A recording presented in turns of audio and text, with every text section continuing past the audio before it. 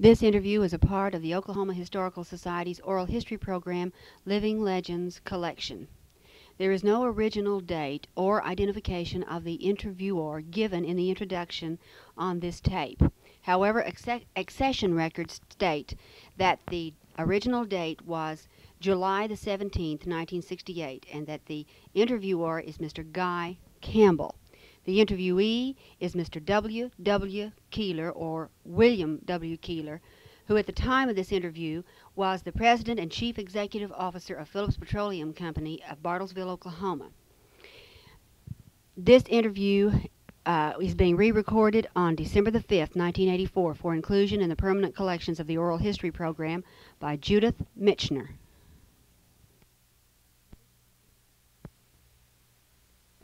Whenever you're ready. Now?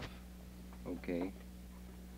We're interviewing W. W. Keeler, President and Chief Executive Officer of Phillips Petroleum Company of Bartlesville, Oklahoma. Mr. Keeler, you were born in Dalhart, Texas. Is that correct? That's right. And you are now what age? I'm now 60 years old. And you have been with living in Oklahoma for what period of time? Well, actually, my mother and father are both born in the Cherokee Nation. They're close to Bartlesville. And my father was in the cattle business, and also he would, from time to time, go out the panhandle of Texas to purchase cattle for others and make a overland drive. This was prior to the railroads. And he took my mother on one of those trips.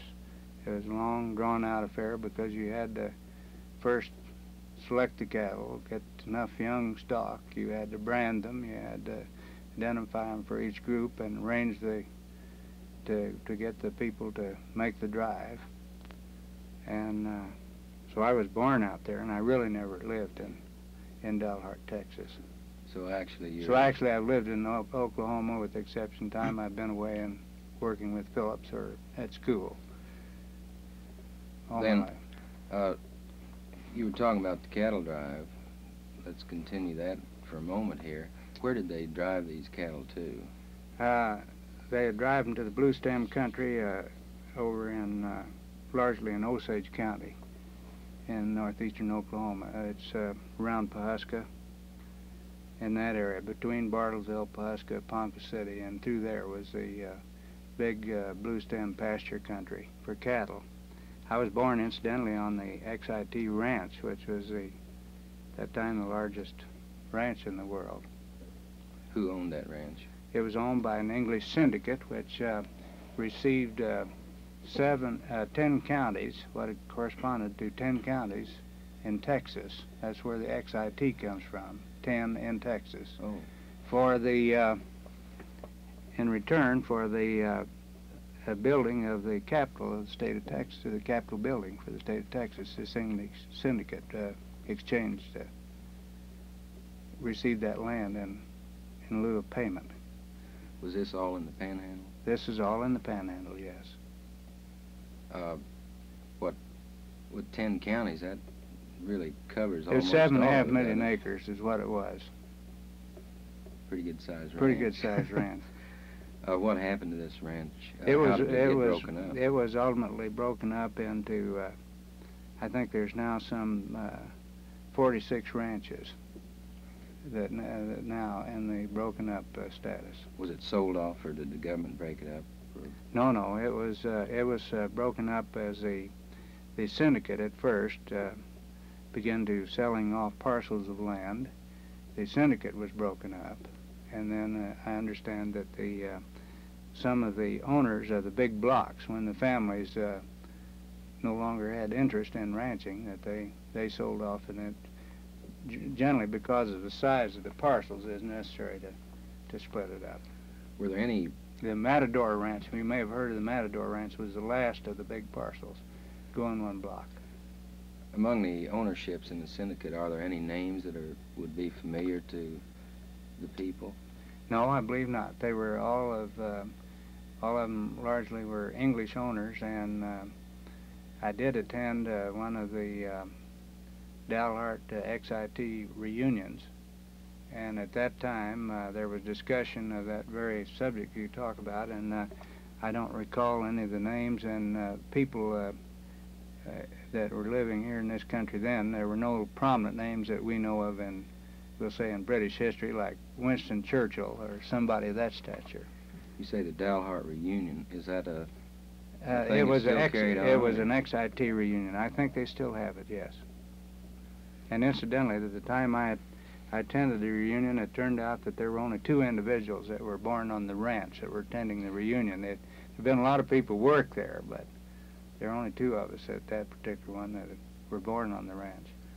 Well, in driving this herd that your father was putting together when you were born, did you and your mother make this trip? No, we did not. My father made the trip, and we did not. We came back separately, and the trip was a long trip. It was one where you couldn't move the cattle very far in one day because you didn't have, well, you didn't have roads as we know them now, nor you have the benefits of fences to hold the cattle. And there were, generally those cattle drives were several thousand cattle at a time. Well, in distance from, say, from Dalhart to, say, Pawhuska, we're talking about, what, 300 miles? No, we're talking about 400, and I think it's 420 miles by today's roads. How big a herd would he move, and how long would it take him to move it? He'd move, I think, the order of 6,000 cattle at a time, and that would include, they'd also have, from time to time, they'd have some calves drop en route. I don't really know how long it would take to move them, but I assume it's somewhere around 2 or 3 months. Well, when they got to Pawhuska, was that where they went to? Well, they would go.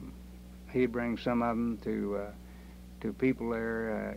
Originally, he was going back and forth between the Cherokee Nation. Now, Pawhuska happened to be in the Osage country, but there was a Cherokee outlet out there, which was west of Pawhuska on the other side of Osage County, that where the Cherokees had some land and ranching operations, and he would deliver some cattle there. Some of them would come into right around the Pawhuska area, and some of them would go east and south of Bartlesville.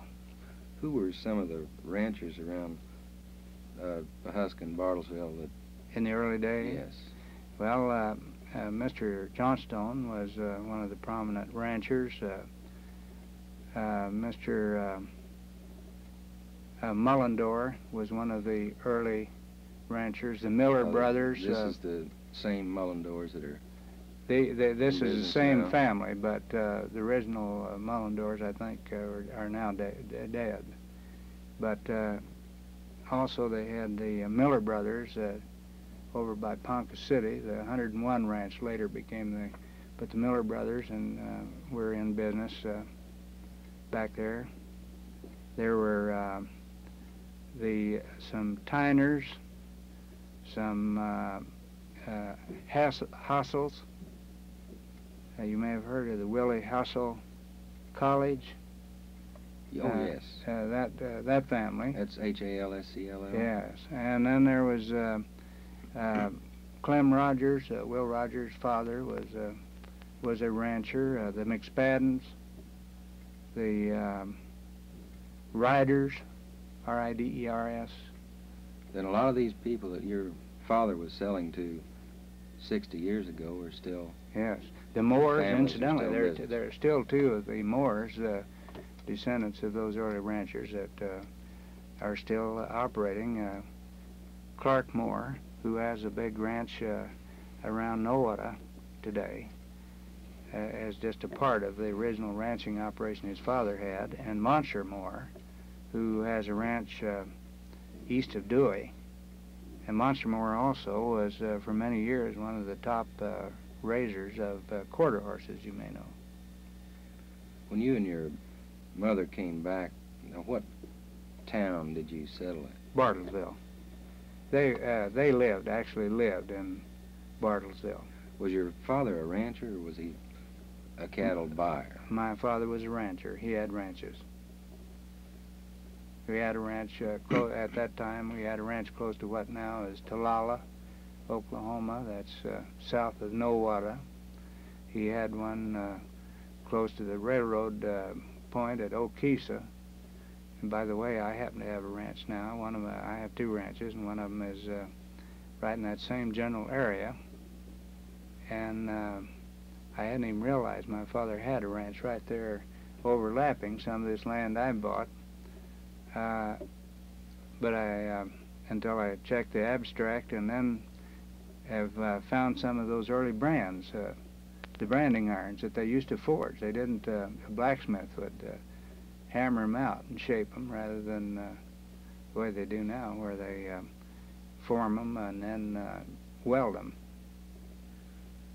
Then you grew up in Bartlesville? I grew up in Bartlesville to the extent that they could keep me there. As much as I could, I was on the ranch. Oh, you out hustling the cattle? That's right. So your early days were spent working cattle? That's right.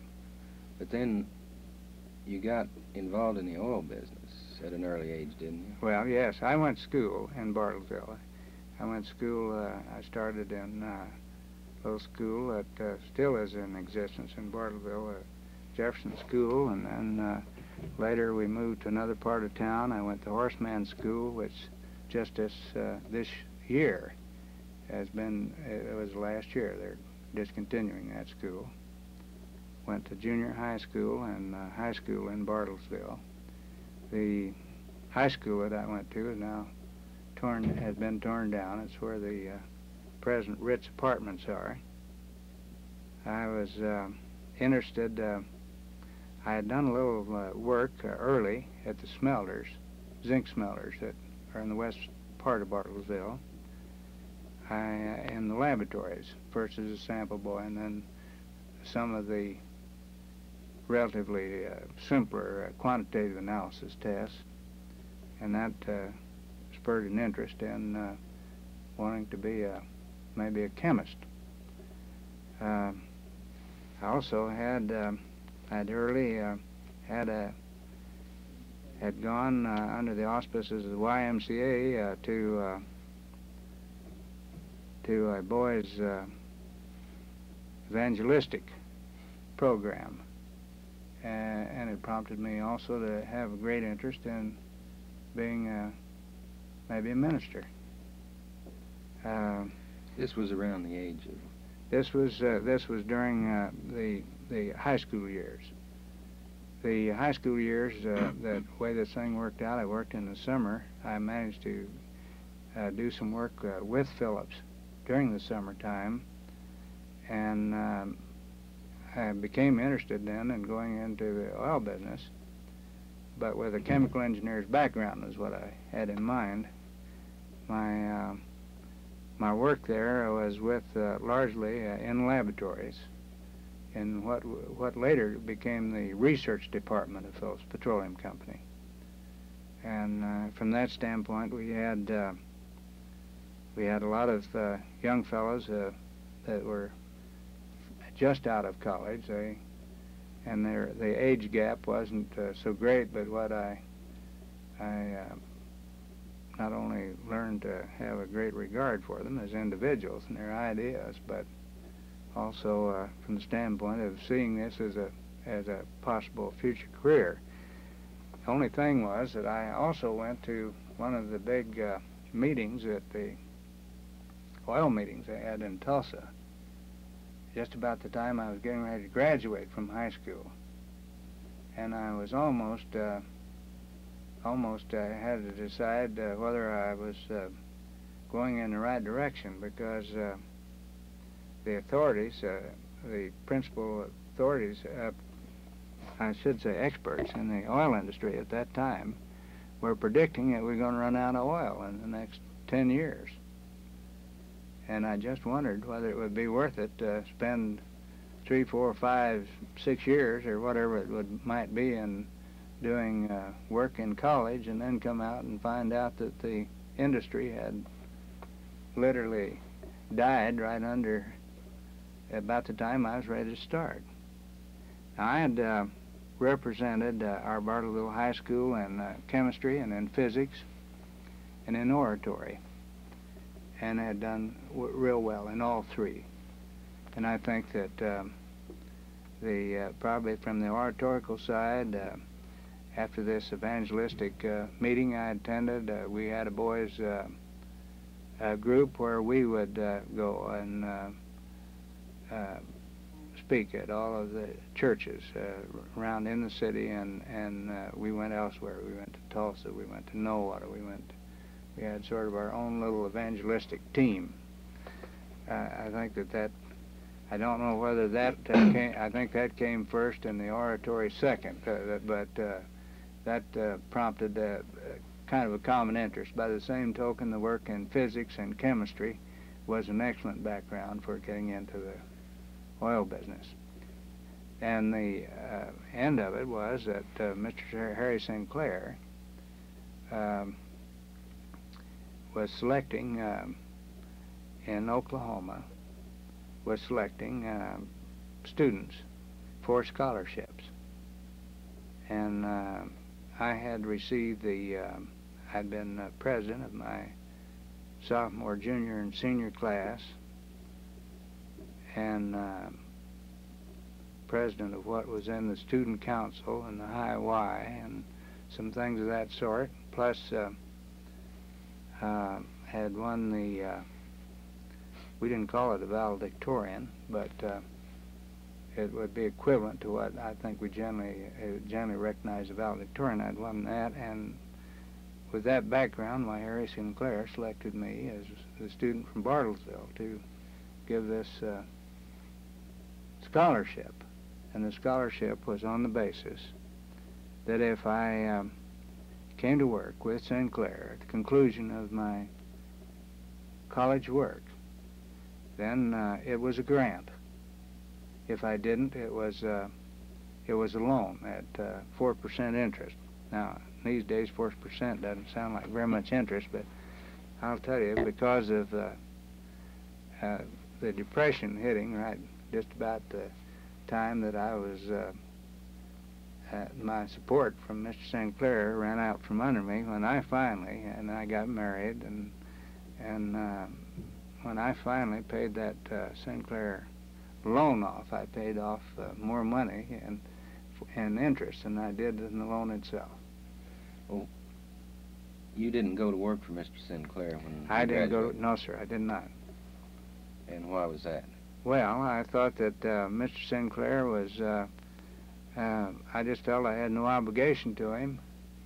I had had some preliminary work. One of the men who was president of our company, for instance, later, Paul Endicott, was a surveyor in Bartlesville. He's one of what I considered a young engineer at that time. I helped him laying out the present country club at Bartlesville as a chainman, and to cut the brush out, to run his surveys. The work that I did in the summertime with some of these chemical engineers, mechanical engineers. With that background, I was drawn into, I just felt more that it was a more friendlier company. So you went to work with Phillips in what year? I went to work with Phillips on a steady basis in 1928. Now, who were some of these other than Paul Endicott, that the young men that grew up with the company that you started working with? Well, in the company now, there's not a single one that, with exception of T.L. Cubbage, Tom Cubbage, who I worked with in the Burbank field first in 1924, and he's presently vice president in charge of the chemical department of Phillips Petroleum Company.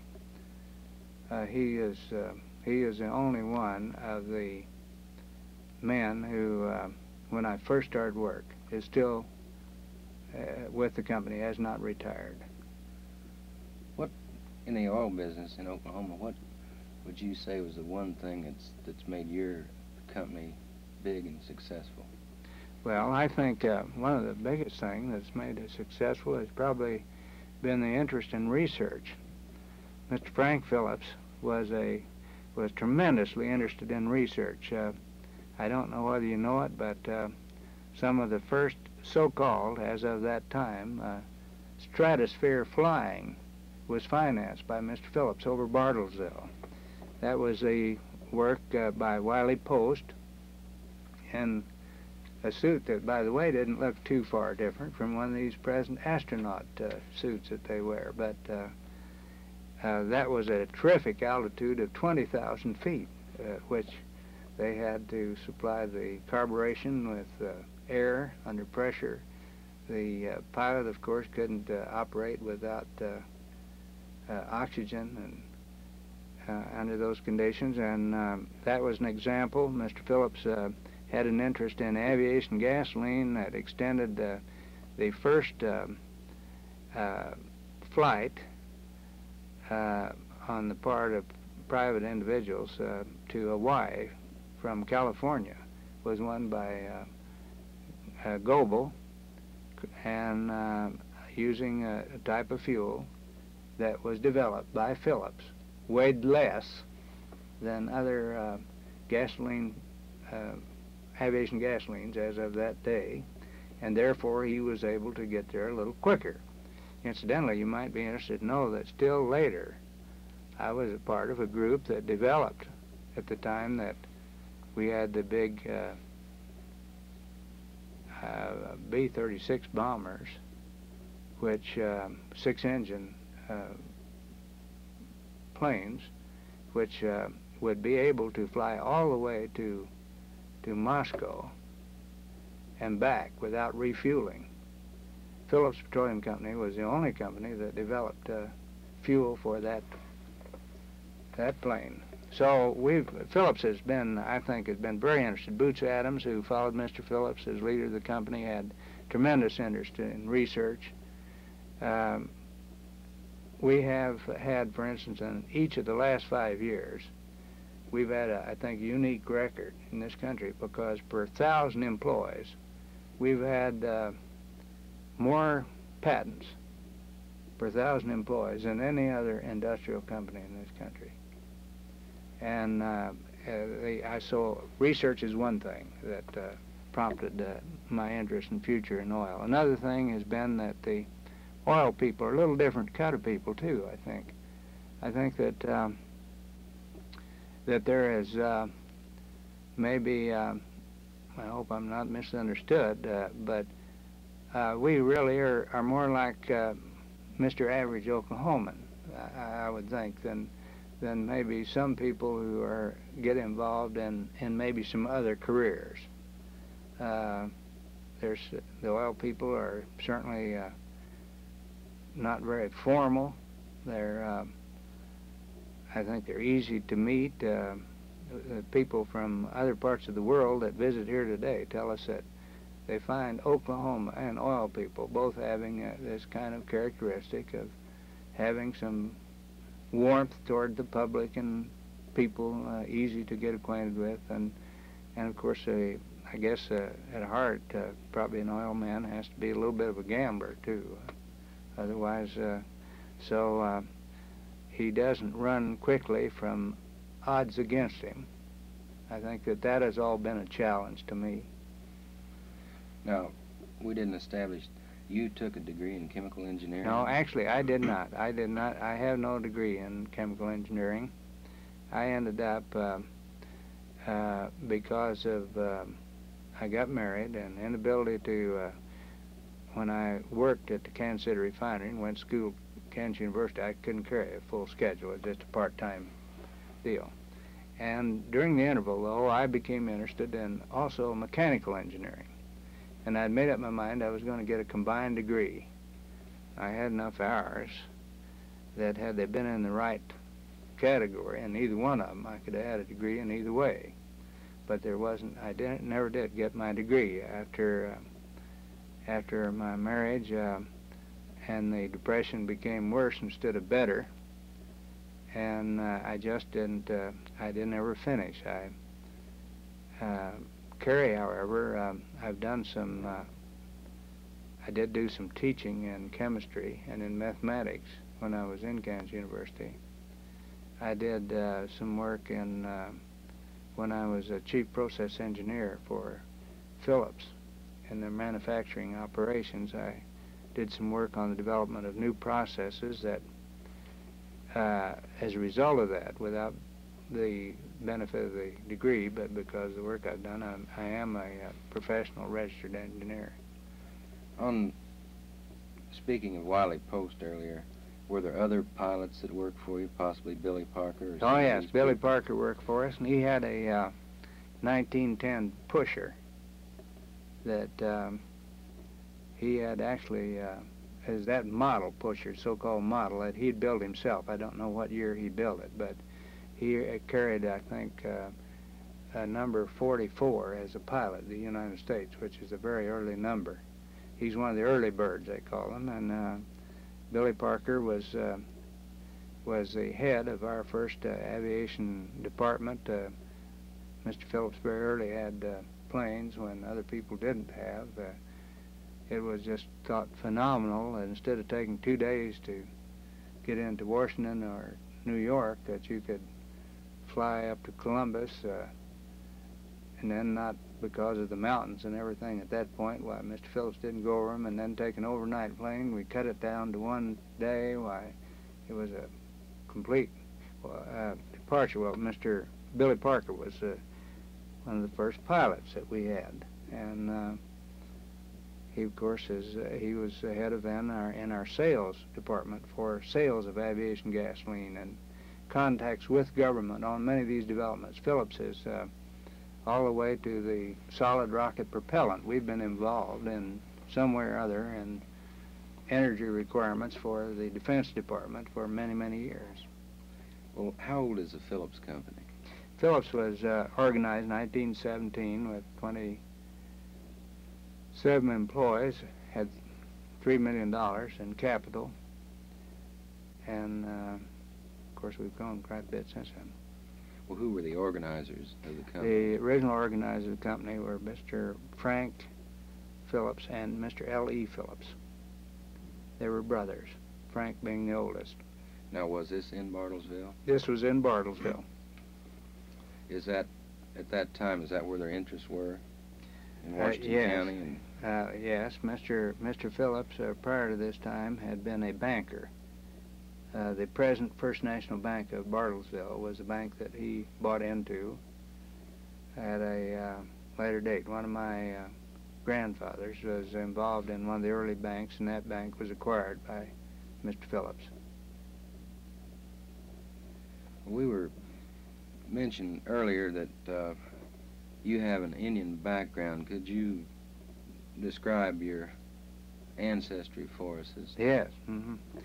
Well, my Indian ancestry is apparently Cherokee, Chickasaw. Generally, because of the time I served as principal chief of the Cherokees since 1949, and I'm still serving, although I resigned in 1957. It hasn't been accepted as yet, and I'm continuing until they do get a chief, but because of that, everyone generally assumes that I'm just a Cherokee, but I also have quite a bit of Chickasaw blood. I really don't know how much Indian I have for two reasons. Number one is that I know that both of my grandfathers were white men. Both of my grandfathers lived in the Cherokee Nation by permit because they were married to Cherokees. And, what kind of business and where did they live? My grandfather, Carr, Nelson F. Carr, was the first white man to settle in that part of Oklahoma. He originated in the state of New York. He came to, he had come to Oswego, Kansas. He built a mill race at Oswego, Kansas, and then was first postmaster at Oswego, and then he came to Bartlesville. He built a mill that he later sold to Mr. Bartles, who founded was the first postmaster of Bartlesville and founded the little town of Bartlesville. My grandfather had a farm north of Bartlesville, but lived in Bartlesville.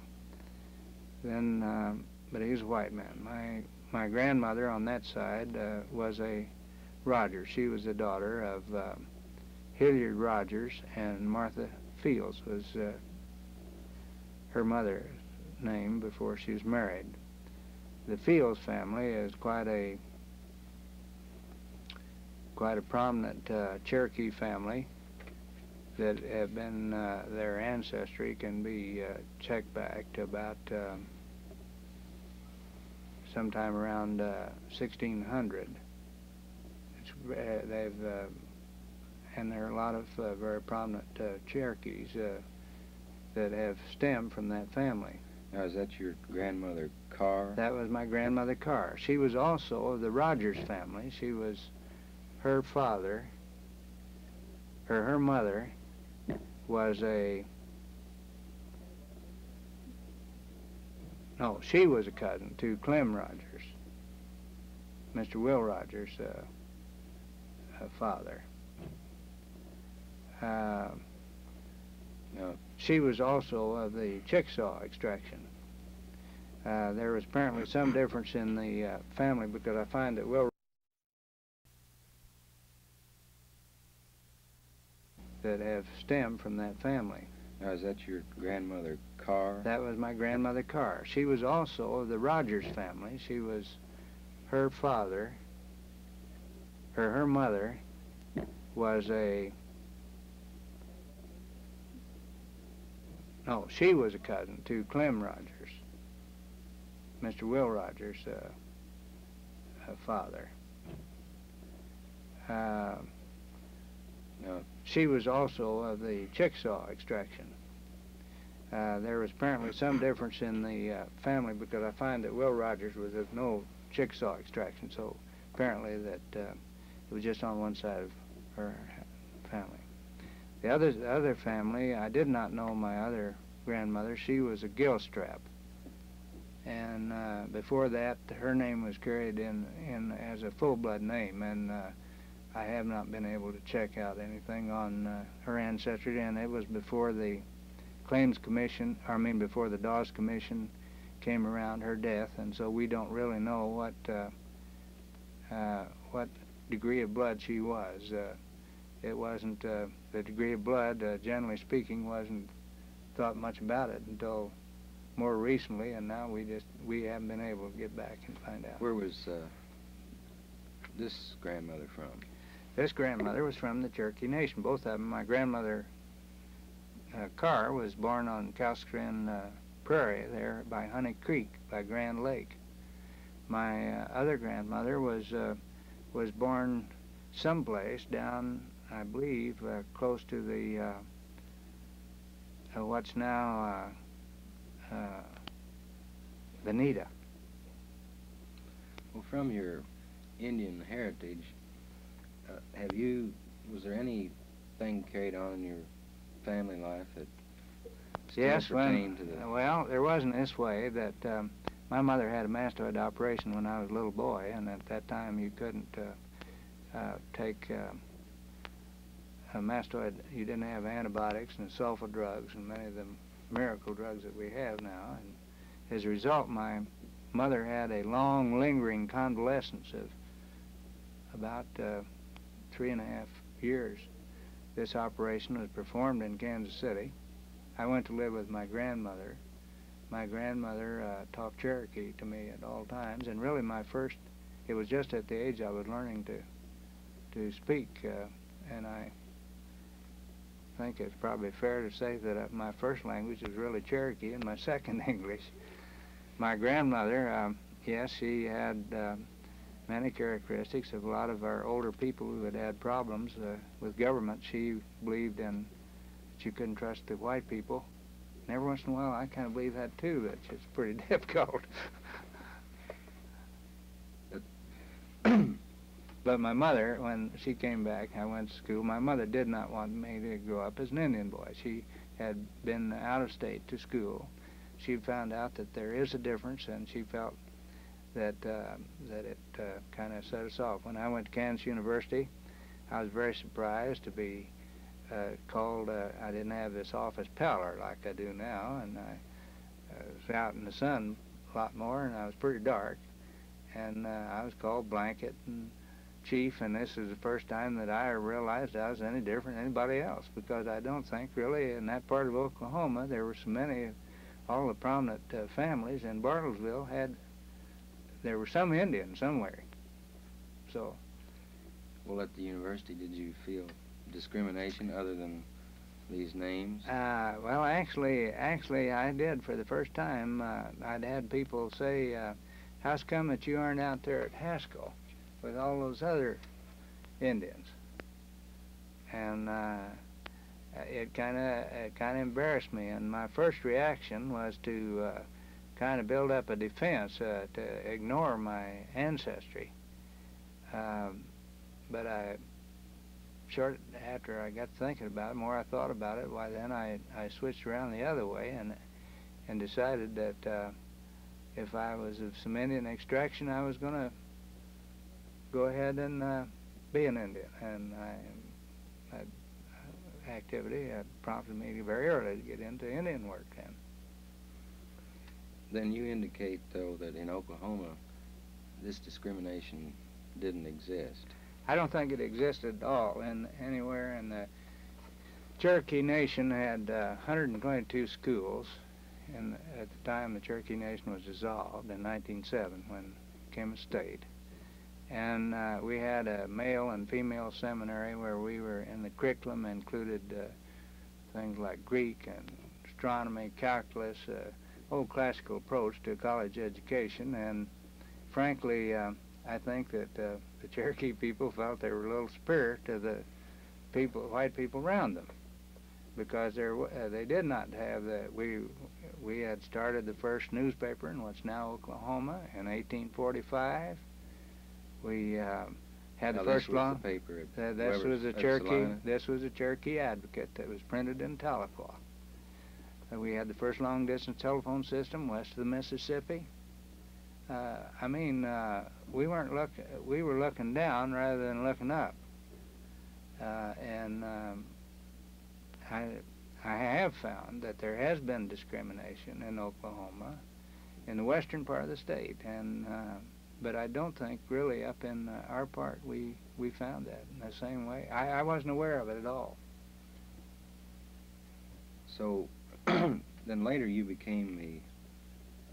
were appointed by President Kennedy on a commission to study Indian affairs. Yes, I was appointed by President Kennedy to study Indian affairs. I think it was... I believe it was 1963.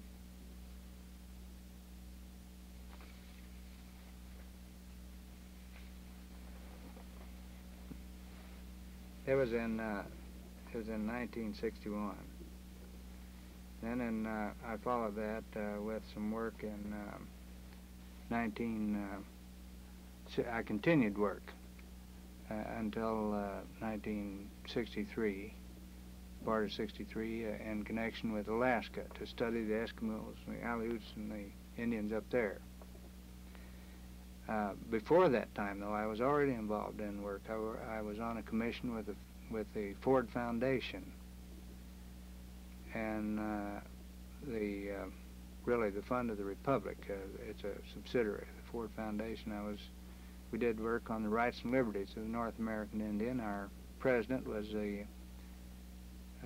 Dr. Meredith Wilson, who has been president of Oregon University and Minnesota University, and he's now with the Ford Foundation. Dr.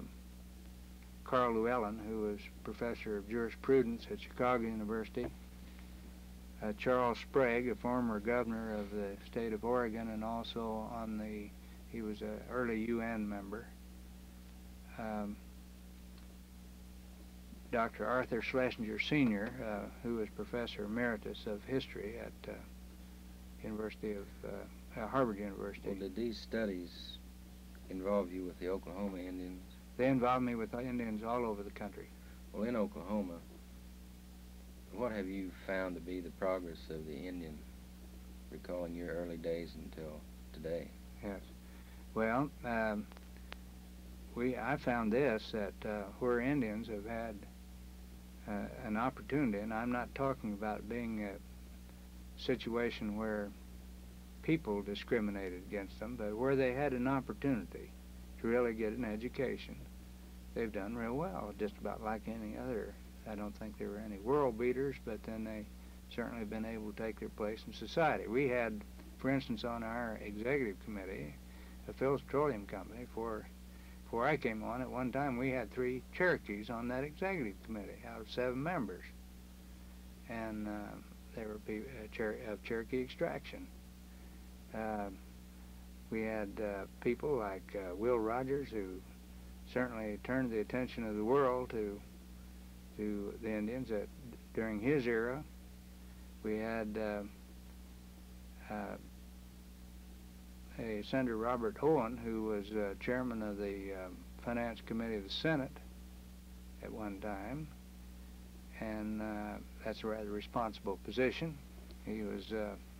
We had Houston B. Teehee, who was Teehee, incidentally, means man killer in Cherokee, but he was the Treasurer of the United States for many, many years there, and was on every dollar bill that we printed for many years. Cardell Hull, a Secretary of State, was of Cherokee extraction and very proud of it. I didn't, however, know it until very late in his life. When I was in Washington, I found it out. There have been a lot of, I'm only saying that those are examples. Now, each tribe had various individuals. Charlie Curtis is an example. He was a Kaw Indian. We had General Tinker. We had, who was an Osage. We had, and among our, militarily, among our own Cherokees, we had a top admiral, Admiral Jocko Clark, was one of the top military men. We've had the other Clark, who put on the invasion, General Clark, who put on the invasion from northern Africa into Italy. Mark Clark is of Cherokee extraction, and my point is that that I think that that people have done well. I've known people have all the way from full blood down to quarters that have generally recognized as Indians, and that people who have done well in the jobs that they've taken on. But again, I say a lot of it depends on whether they've been oriented to the culture that they find themselves in. If they haven't, then they've had problems. Back in your early days of schooling, did you go to an Indian school? No, I never did. My mother and father both went to a Quaker Indian school, as a Quaker mission for Indian children. They went to, as called, as Cayuga school. Now we call it Skytook over here. North of Tulsa? North of Tulsa, and it was north and east. It wasn't actually where the little town of Skytook is now, but they had a little area there where they had a Quaker, the Quakers had a school, a mission school for Indians. And Skytook is a derivation of a Cherokee term, is that it? Skytuga means really little town. Were there Indian schools in your area? Well, we considered Bartlesville, being in the Scooey district of the Cherokee Nation, that was the first schools there. Where most of them were Indian. There were Delawares and Cherokees. Cherokee tribe had adopted the Delawares, had been moved into their tribe, and it was just pretty hard to differentiate because almost every family, early family, with there were few imports, early imports, like I don't think we had any medical doctors originally among our tribe, or among these tribes. But generally speaking, with the families, even though there might be some white counterparts, either male or female, a husband or wife, but they were of Indian extraction. So you say, did I ever attend an Indian school? Yes, I think I did, because the great majority of the kids that I enrolled with and when I first started school, where practically every family there's some Indian extraction. This man Bartles that you say founded Bartlesville, did you know him? No, I knew his son. He died, I guess, or maybe he didn't die before I was born, but by the time I was old enough to know him, he was dead. So I didn't know him, but I did know Joe Bartles, his son, who was quite an outstanding person. He started the Old Dewey Roundup, one of the first big roundups. It was probably bigger than anything that they've ever had any place to start with. It was quite a show. You mean by Dewey Roundup? Tell me exactly what. I'm talking about now. They're talking about the so-and-so rodeo. The Dewey Roundup was the forerunner of that, an idea of Joe Bartles, who was actually he would start the whole show with coming out with completely in Indian costume. He was actually was Delaware. And what was this Mr. Bartles who founded the town? What was his first name? Colonel Jacob Bartles, I believe. And was he an Indian? No, he was not. But his wife was a daughter of Chief Journey Cake of the Delaware Indian tribe. How did the Delawares happen to? Well, the Delawares originally started up in pretty close to the state of Delaware. They were moved first. They moved west out into Ohio. Then some of them located finally in Kansas City, Kansas.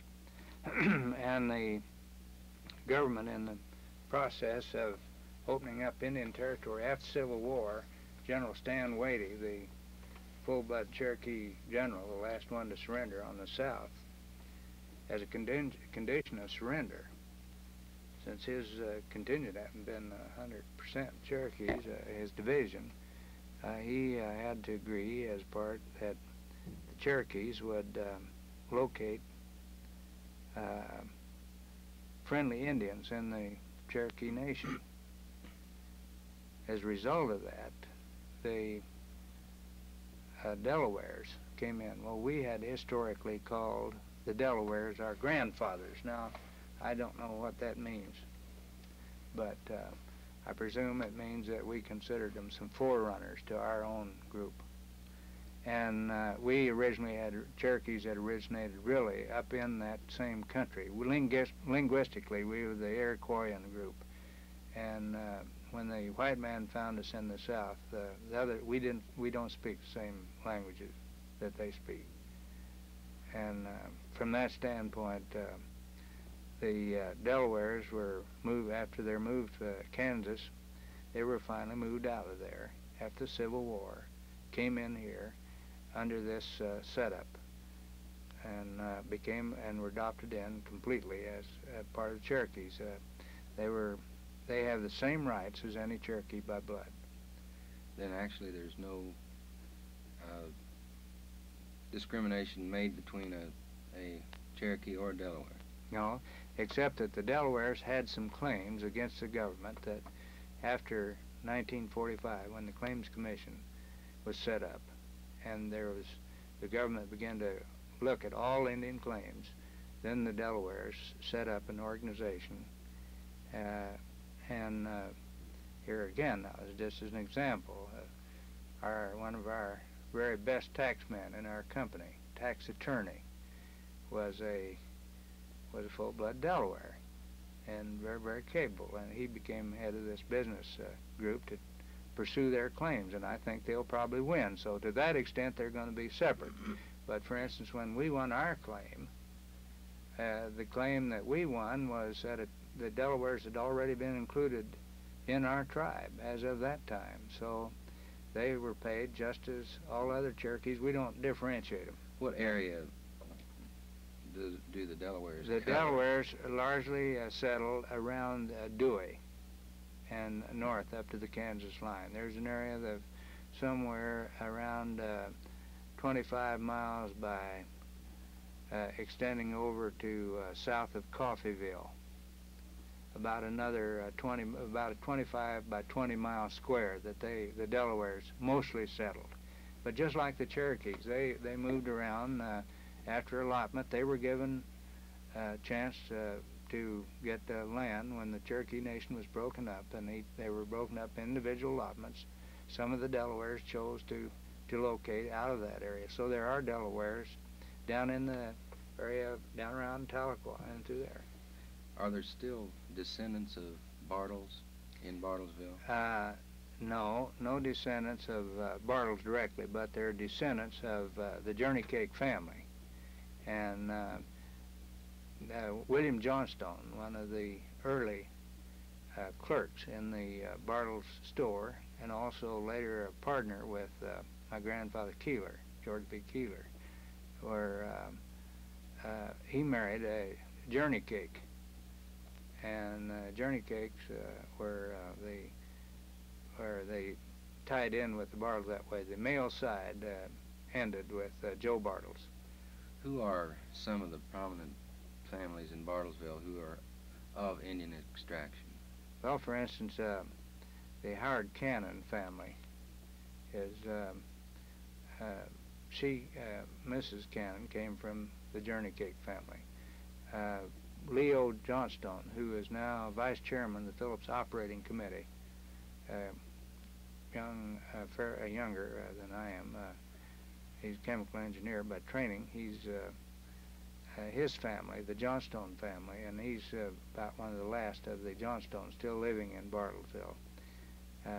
And I'm trying to size it up from that standpoint. Now we had Frank Muskrat, who was he was prominent up there in Bartlesville with his worked for Phillips, but he also was prominent as one of the early Cherokee leader families, because he came from this same Fields family that I'm talking about that I stem from.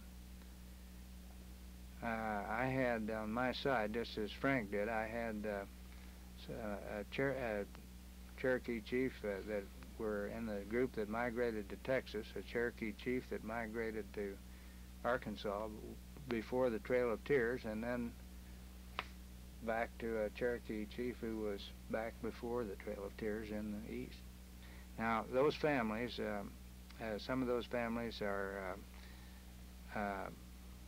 they've intermarried to the point that it's pretty hard to size them up. The Hall family, who were been in jewelry business, but now they're getting ready to retire. She's a half Cherokee, Mrs. Hall. What was her name? Do you know? Yes, originally her name was Lanham. Is that a Bartlesville family? Yes, it's a Bartlesville family. Mrs. Robinson. Mrs. Hackworth is a Cherokee, White Turkey family.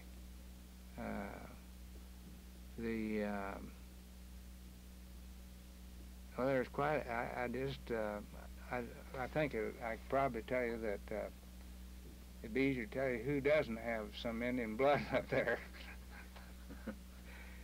Then Bartlesville, despite the fact that the Indian has been assimilated into the community and mixed to this point, do the Indians have an affinity for each other that puts them apart? Well, I think we do. We know we're honest. We're not sure about the other people. And I think that there's some things that we believe in that a little bit different. From a cultural standpoint, I think that the Indian has always had more regard for an individual than the white people have. I think from that standpoint, we look at a person for what he is, and not necessarily from the dollar viewpoint. Do you think this is still carrying down into the younger generations? Well, there's been a revival of Indian culture and interest in Indian things. We formed the I was instrumental in getting up the Cherokee Foundation, and we've been pursuing that, and young people now are becoming interested and finding out things that they never even realized, and they're becoming proud of it and showing a lot of interest. What do you think has set Oklahoma apart from other states such as New Mexico, South Dakota, Utah, in accepting and assimilating the Indian into the culture just as part of the communities? Well, I think one of the biggest things, and you have to realize this, that first the War Department had the Indian, then after that the Department of Interior, and there's 100 and some years of time that the government has had the Indian, and during most of this time it was first to hold him in abeyance so that he wouldn't start trouble. Second, it was as a custodian of his property. That's where the great white father part comes in. And the Indians that were on reservation, it was very easy for the government to conduct this situation with regard to the custodian effect of looking after their property. But when the 5 civilized tribes, the nation, these 5 civilized tribes were all broken up by the government. When that happened and Oklahoma became a state, then each Indian, it was harder for government to look after them, and it was easier on the other hand for them to become assimilated. And up until just recently, there's been no effort. I think this is one thing, if I've ever done anything, it's been to try to implement what President Kennedy wanted to do, was develop a Bureau of Indian Affairs that would develop the human resource rather than just being a custodian. And I think there is a change. There's a tremendous change going on right now, all over. Not just, we're seeing reservation tribes that are doing things now that 25 years ago you'd say that it could never happen. Well, how long has it been since Oklahoma had reservations? Well, there's still some reservations as such in the western part of the state. In what areas is this? Well, out of the Anadarko office, there's some Cheyennes, there's some Pawnees, the Osages are still considered as having a reservation, although that's gradually drifting out. The Pawnees, the Kaws, the Otos, the number of those tribes still have reservations. And I think that the real difference is the fact that government just can't look after individuals as such. As well as people can look after themselves if they're standing on their own feet. I think that's the real crux of it. And you see the tribes on the east side of the state that when they became separated and they've retained now, they've gone back and retained their cultural values as Indians, but they've also become just like everybody else. They live in the house next door or 3 doors down the street, and they've had to stand on their own feet. They've sent their children to school. They have all the same ambitions that almost anyone has of doing this or doing that, and from that standpoint, I think that the big difference is that it has not been possible for government to impose themselves in the same manner as they did on a reservation, where they were all collected, all subject to a localized control without any threads of lines of cross linkage with other culture. Well, then the big job left is in the western part of the state. I think the big job left. There's still a lot of work in the eastern part of the state. There were areas in the east where when the government stepped in and the 5 civilized tribes schools were shut down and became government. Government tried to take the Indian away from the family with the thought that that was going to bring them around to the white culture sooner. Well, actually, it did a very bad thing because it discouraged many of the Indian children wouldn't stay in school, and there weren't enough truant officers. The other thing, those that stayed when they came home, why, they told their parents that they'd been taught that the old way was there was no things of benefit. They must turn their back, and the old people began to rebel against education. And we have some bracket. We have a bracket of age in there where some of our Indian people in the East do not have an education. So there are problems. Talk about schools that they took the children away to.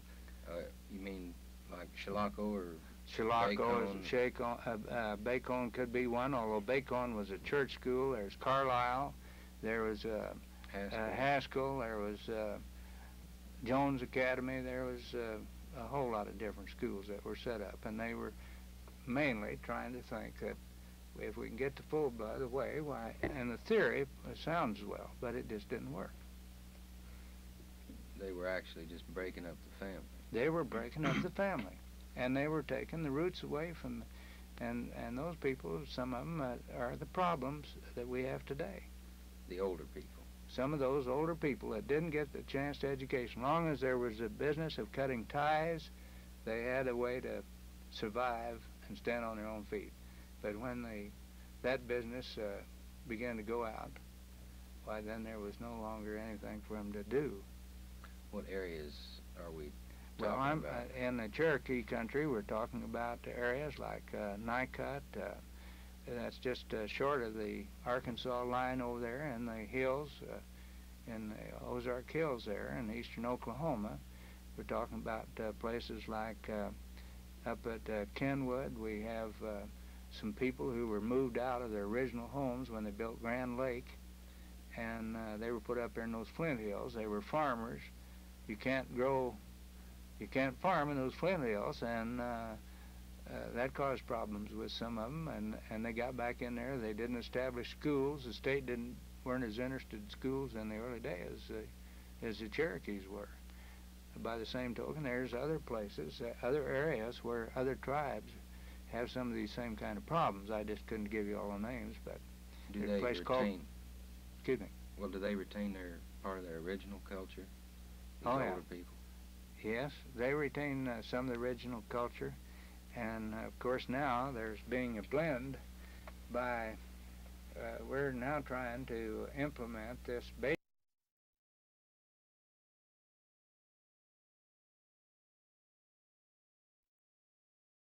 Legends collection. There is no original date or identification of the interviewer given in the introduction on. And of course now there's being a blend by, we're now trying to implement this basic idea that the things that were good of Indian culture, let us keep those alive.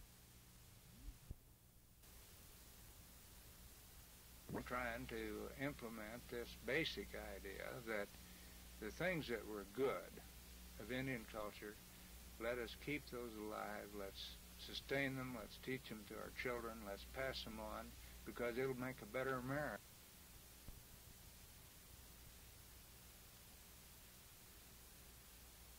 Original culture, and of course now there's being a block that we think. And then let's take the things that are the white men that are good, and let's adapt those. Let's be like the Japanese, and his idea of the Willa being such a strong tree because it can sustain force against the wind. When we find it that way, why, let's bend with it but don't break. What are some of these bits of old culture that you're speaking of? Well, they still have, for instance, the training of children. I think is real important. I think that maybe we didn't have as much discipline as we should have, but we have to be oriented that way. I had a lot of problems in University of Kansas. I had a letter from Dr. Cady up there to my mother saying I was one of the most brilliant young men that he'd ever had in any of his classes. But I just cannot be put in to work all days in the laboratory. If I could work and do the whole thing in 2 weeks of Christmas time and get all of it back. I mean, that's what I wanted to do, but they couldn't believe it could be done. My point is, though, I think that the idea of encouraging the youngster as an Indian to develop on his own, that he had to develop a relationship, that he was responsible only to the Great Spirit. And he had to develop this. He had to learn to survive. He had to learn to track. There were many things that, from that standpoint, it's beside the point now. I mean, I can smell snakes yet, and I think that's a carryover of something that the Cherokees used to use their nose more than white people do. There's some things that Indian people will notice that most white people won't notice.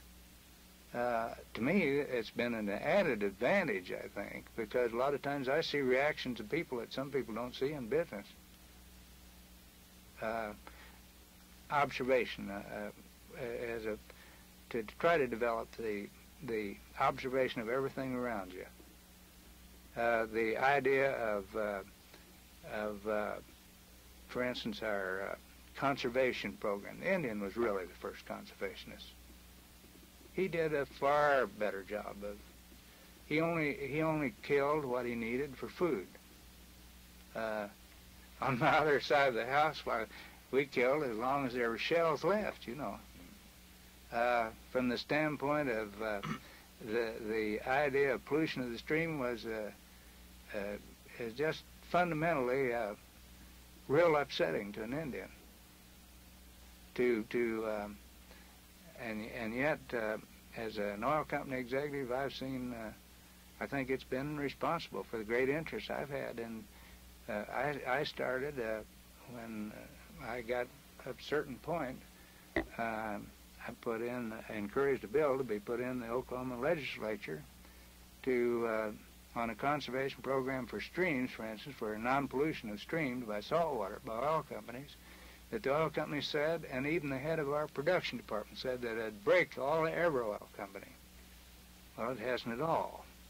Now, I think that there are some things that respect for the other fella that the Indian had. And that there is a world that we can all live in. I think those things are real important. I think those are cultural values that the Indian had. I think his reckoning of time is important. Here I'm one of these so-called executives that I was just telling Jim about flying here the other day. I had a breakfast date at the Pierre Hotel, New York, drove by limousine, took me about an hour out to Newark, take a jet up to Montreal, go to quite a luncheon affair for the Royal Bank of Canada.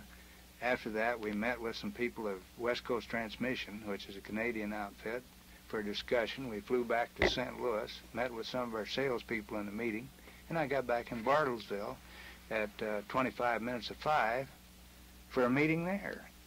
Well, now, the Indian had a little different sense of timing. I mean, the time wasn't quite as important, and I think that many of our people live on such tight schedules and rat races that they literally destroy themselves. Now, my fight is to retain what's really down in me here, which the Indian had a little different way of thinking. He didn't always think 2 plus 2 plus 2 equals 6. He had more of the intuitive kind of approach to mathematics, even. He believed that contemplation could have its benefits, and I think it can. I think these are some things that if we're able to survive that value, and it isn't overrun with the great press of, like, there are people in our company that have tried every way in the world. It's surprising that I've reached the position of president because I rebelled against many of those things, just like I rebelled at the University of Kansas. I failed to say, I went back later, but I failed to say I had one whole semester of nothing but F's because I refused to go to school. I thought I was retaliation against the university, but it was retaliation against myself, you see. But it was because they told me that I could not, it was impossible for me to do certain chemistry work in the fashion I was doing it.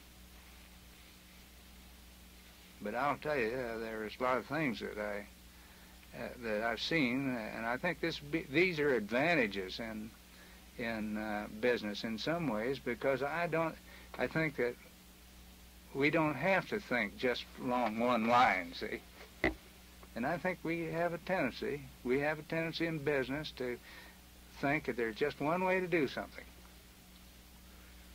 Well, as you see it now, what is the future of the Oklahoma Indian? I think the future of the Oklahoma Indian is that regardless of anything, we've never had the same racial problem as the Negro. The Indian, actually, the Negro feels that he has to be up with the white man to do something. Indian has always felt that he would rather be aloof of the white man and only be with him when he wanted to. And I think from that standpoint, what's happened, really, is that there has been more assimilation taking place than we've realized. When you asked me about Indians, and I got to thinking about these families up here in Bartlesville, I suddenly realized to find a full blood up there now, I'm not sure just who I'd point my finger to, because there's been so much intermarriage. Because of education, people more and more, and the state of Oklahoma is on the ball now with an Indian program. I think that this Bureau of Indian Affairs, with their desire to develop the human resource, they're offering opportunities for Indians to do things and to be free to handle their own affairs and do things just as rapidly as they want to. And from that standpoint, I think that we're going to find that another 25 years, that we'll find that it'll be pretty hard to say, other than the culture, like these Indian clubs. There's Indian clubs with men, there's Indian clubs with women that are still carrying forth some of these things where we're keeping alive what we consider some important cultural and the history. We're developing pride of our people. I think we always had it, but then a lot of people didn't know a lot about their history. So from that standpoint, I think we're going to find that we'll be a part of what it takes, this country, to be a great country. I think we'll be right in there. In the Bureau of Indian Affairs, do you think this is good to have an organization that sets the Indian apart as a special project? No, actually, I'll put it this way, that I think that there are a lot of times that there are those who encourage that the Indians ought to have something different than all the rest of the people of the United States. I do not believe that's good. Now, I think that there does need to be some group until all the problems are washed out. I think that there needs to be some group who has, we'll say, technical excellence, and not from a political standpoint. Now, some of the early Bureau people were nothing but political appointees and people that got in there. There's now being an effort to try to find people that oriented to what it takes to develop people.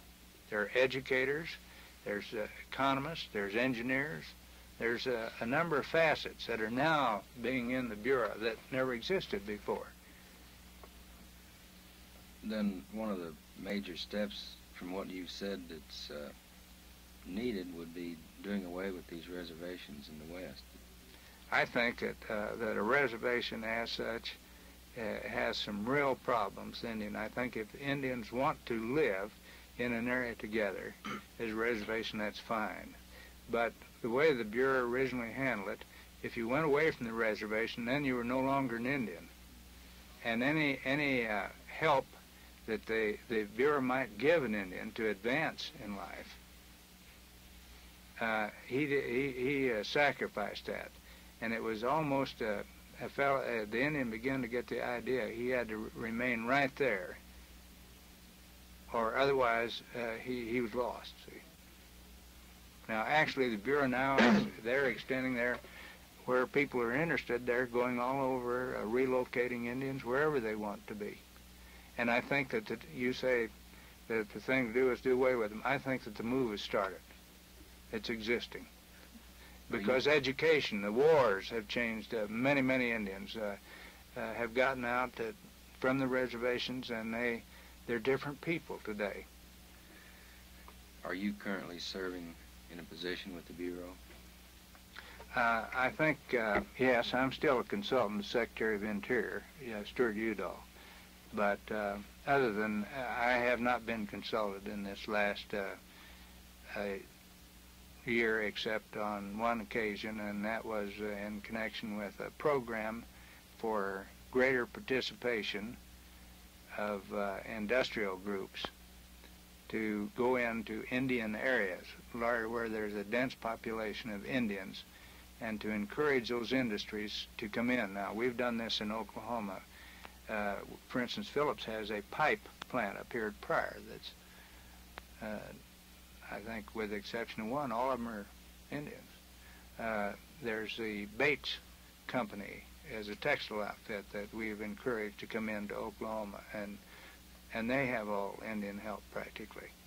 We have the McCall people, Starcross, who are coming into Tahlequah, is another example of what I'm talking about. We have a boat manufacturer that we're presently about to build, a candy manufacturer. I think there's these people like Don Grieve over here at Sequoia Mills. He's done a tremendous job of industrialization, of giving opportunities for work for people who maybe had never had a job before. A training program. I don't know the time would permit it, but there's one little story that I think just it shows an example of what I'm talking about. You think we got the time? Yes. All right. Well, here's we during the war, we were badly in need of people to take care of our plants. We lost so many people in the draft and during the war and so forth. And from that standpoint, I finally said, well, I know where there's some people, and I went over in the Cherokee country and picked out a bunch of young boys who, or young men, I should say, not young boys, but young men who had not been called by the draft yet, and who I considered intelligent, but I recognized that their education was very low. They had practically no education. They spoke very little English. We gave them we brought them over to Bartlesville. They took a physical examination first, and incidentally, that's their first physical examination. I'm satisfied that scared the heck out of them. Second thing that happened, we gave them a Wonderlic test, which is supposed to be some indication of intelligence. We have in our company, we'd add a qualification for a minimum of 17 on this Wonderlic test. They called me and they said, Bill, we're just awfully sorry about those Indian boys here, but said all of them but 3 got 2 and 3 got 3.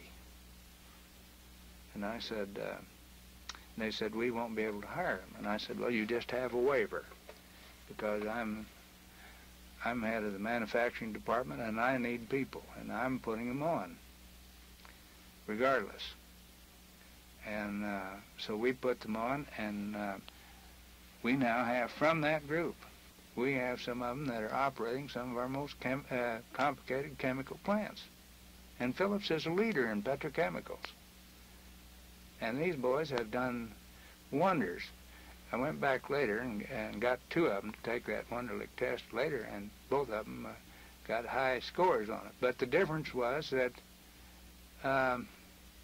which I don't think most people realize, and I think it's one of our problems with the Negro, that's the hardcore unemployable, that they're living, thinking, their image of themselves is different, and when they get in strange surroundings, they just freeze up.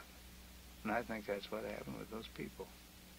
One other story, because I think this is a tremendously interesting point about these people, these Indians, and what they can do.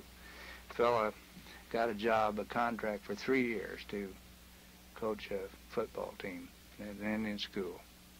At the end of his first year, he lost every game, I understand. Later, he went to live that summer with an Indian family. But before he did, he had written some letters to his friends saying I ought to have my head examined. Well, what happened was that when he went to live with this Indian family, he discovered that there are some things that to the Indian are valuable to them that weren't valuable to him at all, and vice versa. He'd been trying to get them to do the setting up exercises, see. And he said they're lazy, indolent, you can't get them to do a doggone thing. They've got fine physiques, and they just aren't in shape. They'd care less.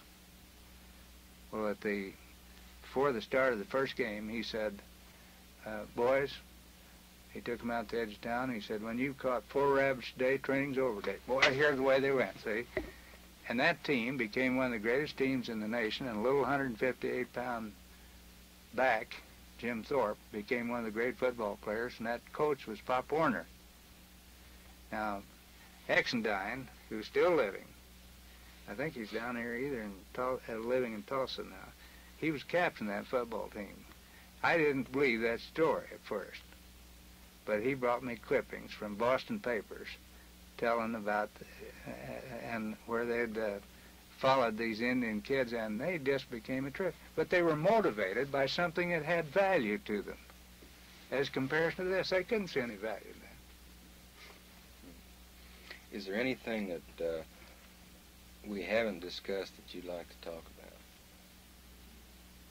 Well, not that I know of. I think that I think I've got a great interest in this state of Oklahoma because I think that it's a warm state. I think that people in other parts of the world are becoming to know Oklahomans, really. We've got a kind of combination of all these things that have been happening in this country. Of Oklahoma, I think, has changed our image. And I am anxious to see that we try the best way we can to maintain some benchmarks back here with the past, because I think that as we do, we'll bring, we